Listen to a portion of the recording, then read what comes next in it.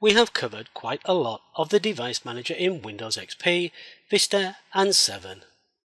Here we shall be looking at Windows 8 and 8.1, just to get used to the interface more than anything else. To access the device manager, as with the other apps, it can be done in many different ways. If you're in the desktop area, then the quickest way would be to right click on the Start button, then it can be accessed through the drop down menu. Again, through the Start menu, through Computer Management, then Device Manager. So just with the Start drop-down menu, there are many possibilities. If we were in the Start screen, we would have other options to access the Device Manager. We can go through the Control panel, Hardware and Sound, then Device Manager. If we click on the top category in the Device Manager, in our example it is Dave, then on Action, the first option is Scan for hardware changes. As soon as Windows starts, Device Manager examines the computer hardware and tries to configure what it detects so that you can use the hardware. Scan for hardware changes orders up an immediate examination of the installed hardware and install the new drivers if any are found. Windows will normally examine the PCI bus on startup and in theory the USB bus once every 90 seconds.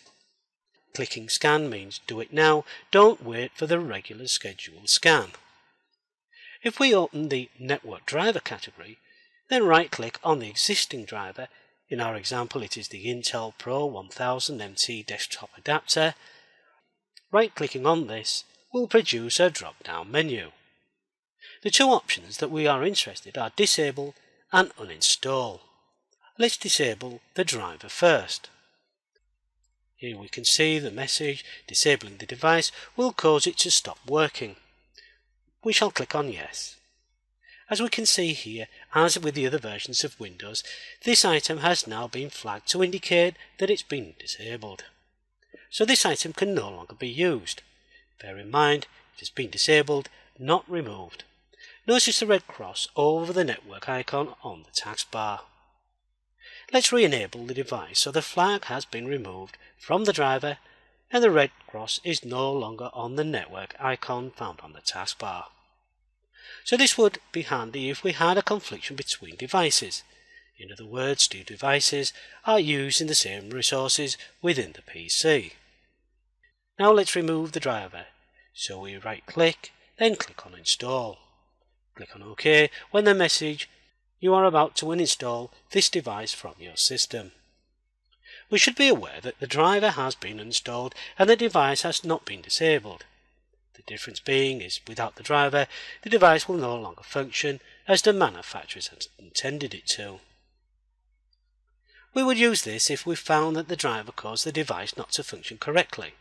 This can be easily done since most manufacturers are constantly updating devices and drivers, and sometimes, although the driver may seemingly install without any problems, it may cause the device not to work. In our example, notice how the category has been removed from the Device Manager. Since it is now empty, and as expected, a red cross has appeared over the network adapter on the taskbars once again. Now we shall scan for new hardware changes and the driver will be selected to suit the device and it is reinstalled. In our example, the network adapter is fully compatible with Windows 8. However, if it had not been, you would have been prompted at this stage to insert the driver disk. But let's just rewind this and see what has happened. We clicked on Action, then Scan for new hardware. The device appears and an exclamation mark is placed on it. This is a sign that Windows has discovered the new device but not found a suitable driver at this time. Windows then checks for a suitable driver. If one is not found, the user would be prompted for a driver disk.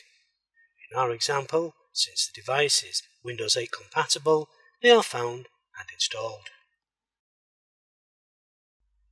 The next option, Add Legacy Hardware, will scan the computer for devices that do not conform to the legacy plug-and-play, also known as PNP. Microsoft defines this as plug-and-play standard requires configuration of the devices to be handled by system firmware, which then provides details of the resources allocation to the operating systems. This process is invoked at boot time. When the computer is first turned on, compatible devices are identified and assigned non-conflicting addresses and interrupt request numbers. Basically, if the device can be recognized by the operating system during boot, it will attempt to install compatible drivers and allow the device to use certain resources. If not, it will prompt the user for the manufacturer's drivers. In the early days of Windows, as far back as Windows 95, problems occurred in the integration between the legacy non-PNP devices and the PNP system, which caused them to fail, leading to the terminology having historically been referred to as plug and pray. Legacy non-PNP devices that do not conform to these standards uses the Add Legacy Device option. It allows the user to install the drivers automatically or manually. An example of this would be the Lexmark Pro 4000 series colour inkjet printer. From Action, click on Add Legacy Hardware. The wizard will then start.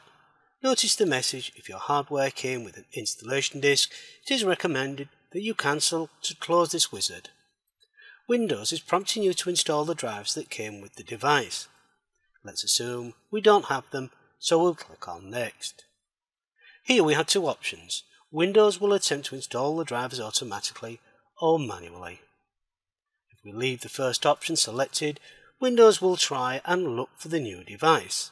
So let's click on this to see the results. As expected, it did not find it since we have not actually connected it. Now it will prompt us to install it manually. Click on Next. Now this is where the inexperienced engineer has the advantage. First you will need to know the type of device that is being installed. If we scroll down, we can find a category called printers, and this would be the most logical place to start. However, the Lexmark Pro 4000 is classified as an image device. Let's select this and click on Next. Now we need to know the manufacturer, and this is Lexmark, so this is selected. Down the right hand side are the model numbers. We know this is a Pro 4000, so we scroll down to find this. This is selected and we click on Next, then Next again. Finally, Finish. This device has now been added to our device manager. You may have now noticed that the driver has a yellow exclamation on it. This is due to the fact that we do not have the device connected, so an error report has been generated. Another option is hidden devices not shown in the device manager by default. It includes devices that were physically removed from the computer but whose registry entries were not deleted. This could be, for example, a video adapter that was installed and then the device removed from the computer, but the driver for the device still exists within the device manager. These devices are considered as non-present devices. Some system drivers are also hidden, since interfering with these can cause the system to become unstable or crash.